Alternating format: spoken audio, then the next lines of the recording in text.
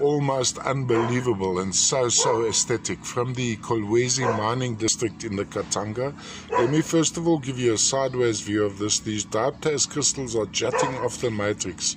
Now these seem too good to be true, but I've checked. These are actually absolutely natural, so these haven't been glued or anything like this.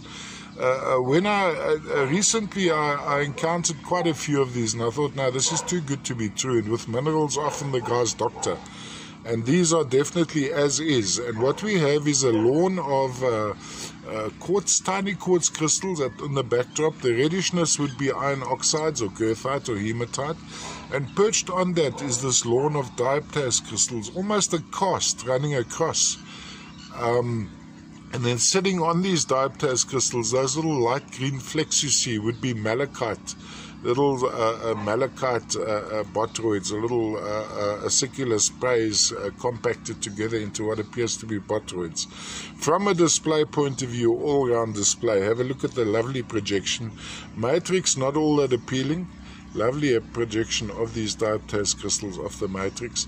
And of course, looking from the top down, the angle I enjoy would be, I'd actually display it at an angle like this, where you have this barren almost lawn over here with this dioptase wonderland and heading into the mountains on top. All the way from the Kolwezi mining district in the Katanga, most likely from the Mashamba West mine. A very, very impressive material.